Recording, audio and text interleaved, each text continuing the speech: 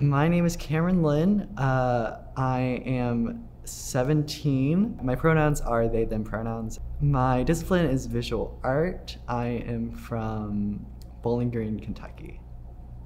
The parts of my identity that define me the most are being Asian and having a family who are mostly all immigrants. And then another part of my identity that defines me the most is definitely my queerness.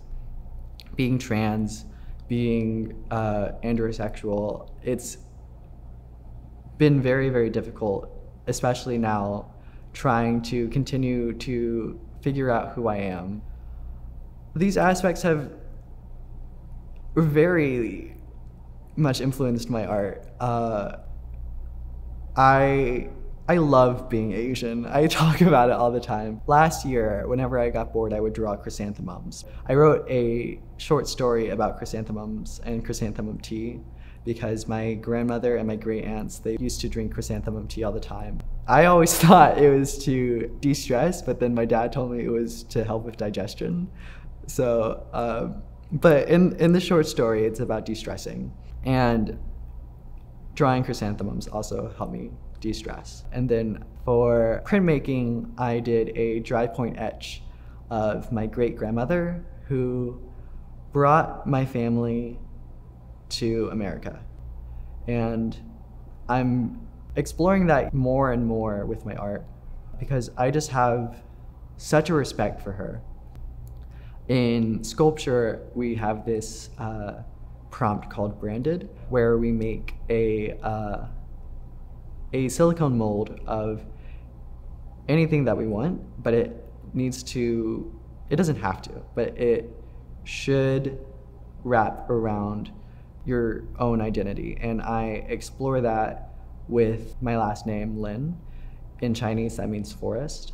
And so I have my last name in Chinese and then a forest under it.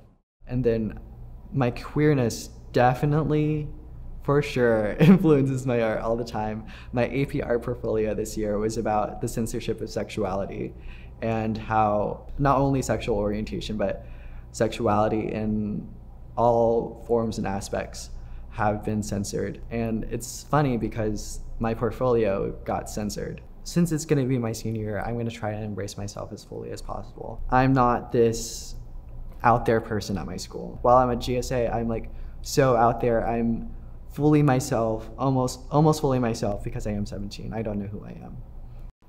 Art has helped me understand myself more and more. It helps me understand my morals, my emotions, my sense of self.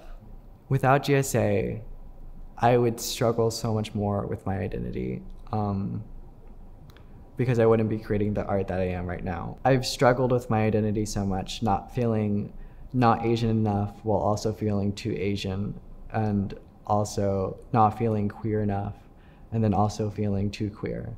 And GSA and the art I've created here has really helped me find a middle ground. So, like, out there. I love you.